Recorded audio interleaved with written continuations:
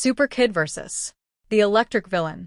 On a dark and stormy night, the city of Metroville was plunged into utter chaos. Gigantic lightning bolts slashed through the sky, illuminating the buildings and deserted streets. But something far more sinister than a mere storm was looming over the city. Metroville's electrical energy was being absorbed by an unknown villain, leaving entire neighborhoods in darkness.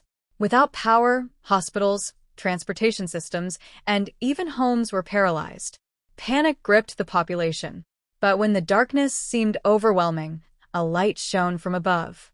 SuperKid flew swiftly among the clouds, his red cape fluttering in the wind. He had received the city's emergency call and was ready to face whatever was behind the strange storm.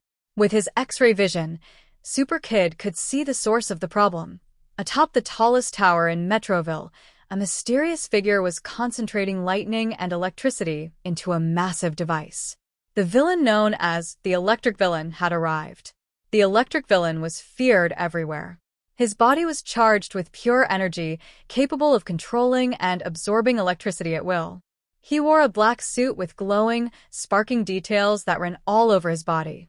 He had a helmet that covered most of his face, leaving only his eyes visible, which glowed with an intense blue light. This villain not only stole energy, but also had the power to shoot powerful lightning bolts from his hands, destroying everything in his path. SuperKid landed gracefully on the tower's rooftop, his boots echoing on the metal floor as he walked toward the Electric Villain. The storm seemed to intensify around them, and lightning bolts dangerously zigzagged close to him. However, SuperKid showed no fear. "Electric Villain!" shouted SuperKid, his voice rising above the roar of the thunder. "Stop now. I won't let you cause any more harm." The Electric Villain turned slowly, a malicious smile on his face. Sparks of energy danced between his fingers as he spoke. "Ah, SuperKid. I knew you'd come, but it's already too late. This city, the whole world, will be my source of energy." The villain raised his hands to the sky, and with a dramatic gesture, he drew a lightning bolt directly into himself, making his body glow even brighter. "With every passing second, I grow stronger." SuperKid frowned, understanding that it wouldn't be easy to defeat someone who could absorb and manipulate energy on such a scale. But he wasn't just any hero, and he was determined to save the city. "I won't let that happen." SuperKid charged toward the Electric Villain, using his super speed to move faster than the human eye could see.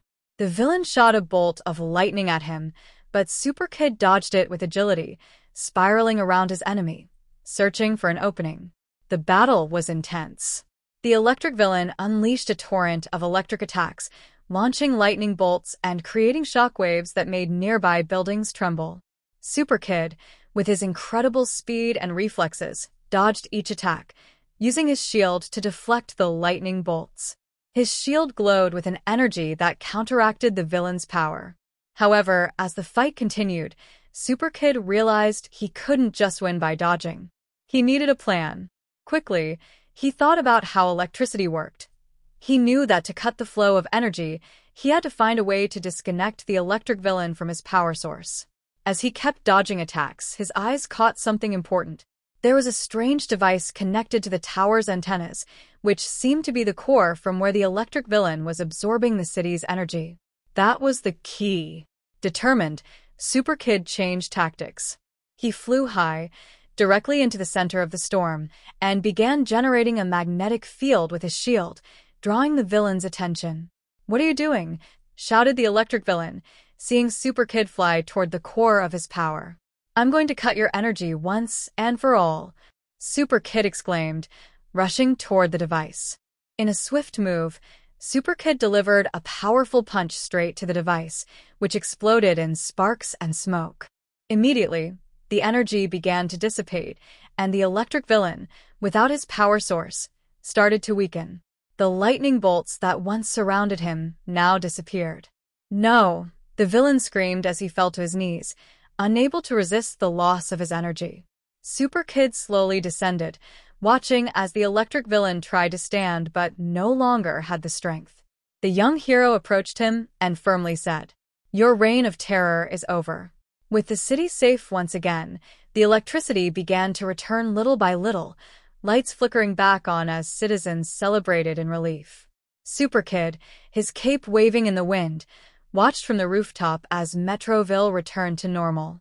Another victory for SuperKid, the tireless protector of Earth and the universe. And though the electric villain had been defeated, SuperKid knew that new threats were always lurking. But as long as he was there, the city and the world would be safe.